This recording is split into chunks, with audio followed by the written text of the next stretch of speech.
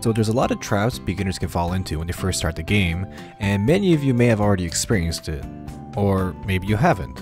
But regardless, this is a compilation of some of the more important tips and tricks to maximize the progress of your squads efficiently when you start off. So the first one is, don't spam constructions. This is probably one of the bigger traps people always fall for. They start the game off fresh, and probably because of the habits from other mobile games, they want to get their hands on the high rarity unit, or there's this one waifu they must get. Well, here's the problem with this though. You'll run out of resources real quick. What's the problem with this? Well, those are resources you should be using to grind missions and to level your dolls up with. Because in this game, resources are king. It doesn't matter if you have the best squad in the world and they're max level. You can't do anything if you don't have enough resources to start the missions and play them. Not to mention, if you're always spamming construction, you won't be able to save up for construction rate up events either. So it's usually recommended to only do 4 constructions, both doll and equipment, for the daily missions and nothing more. Now the next one is not getting hung over 4 and 5 star dolls and properly managing your cores. This kind of goes hand in hand with the previous tip, but early game, don't worry about 4 and 5 star dolls too much. The primary reason being is that you'll more than likely get stuck at a point most of us refer to as core hell. Core hell is when you have dolls that are available to dummy link, but you can't, as you don't have enough cores nor duplicates readily available. So this is more than likely to happen if you level several 4 or 5 star dolls at the same time, as they're harder to get dupes of and they eat a lot of cores if you use cores to dummy link them. Now, to give you a rough estimate, you only get 3 cores by doing dailies and 6 cores by doing weeklies, coming to a total of potential 27 cores per week from just missions. Now a 5 star doll needs 105 cores, while a 4 star doll needs 63 cores if you want to dummy link them all the way to level 90. If you were to level 2 to 3 of these dolls with mixed rarity, you're looking at anywhere between a minimum of 126 cores to a maximum of 315 cores to fully dummy link them using exclusively cores from dailies and weekly missions, and assuming you don't get any duplicates, which is, statistically speaking, very likely. Due to such reasons, a lot of the budget 2 and 3 star dolls are recommended, as they can help you get through the story mode as you accumulate your stash of cores, which can be used later in the future to dummy link your 4 and 5 star dolls. And since they're 2 and 3 stars, they're a lot easier to acquire duplicates of for dummy linking, or if you had to use cores, it's still a lot cheaper than dummy linking 4 and 5 stars using cores, so you don't have to worry about getting the core hell as much.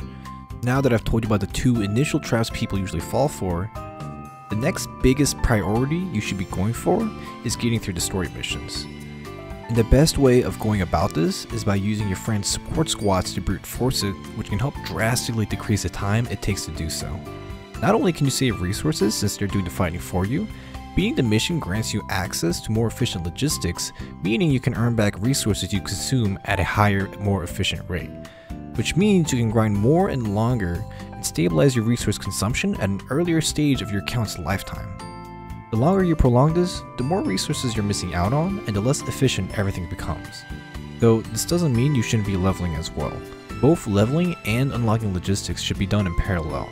Refer to my leveling guide if you need to know where you should be grinding for levels. I'll leave a link in the description below. Another trap people fall into a lot early game is leveling several squads at the same time. Don't do this. Focus on a single squad. This is usually the hardest part of the game, but the most important, since you're basically pioneering a past that doesn't exist yet. As a beginner, you have nothing.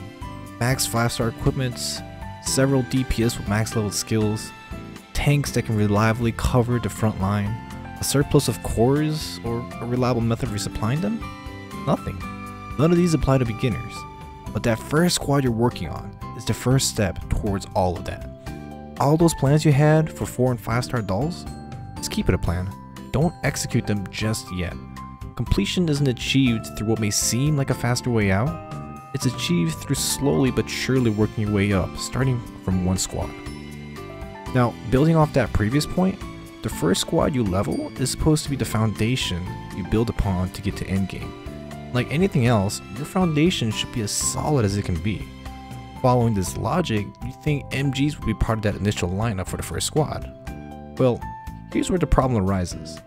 They go through ammo like hogs. This goes in line with the construction tip, but early game, you want to be as resource efficient as possible, and leveling MGs contradicts that guideline. Yes, they're super strong and rain hell upon their enemies. They eat a ridiculous amount of ammo for breakfast. You'll run out of ammo before you can even properly grind for levels. On a similar note, handguns aren't generally recommended as part of your first squad and are considered endgame units. This is because handguns are generally used as supports and truly shine only once they're fully dummy linked and used in conjunction with a properly leveled squad. Until then, their full potential isn't being realized, and if they're part of that first squad you're leveling, they'll neither be fully dummy linked nor were used as a support for a properly leveled squad, so you're losing out a lot of potential DPS that should be there to help you get through the story mode. Moving on, this is the last tip, but this is something that gets overlooked by many since it's usually a system not many people are familiar with.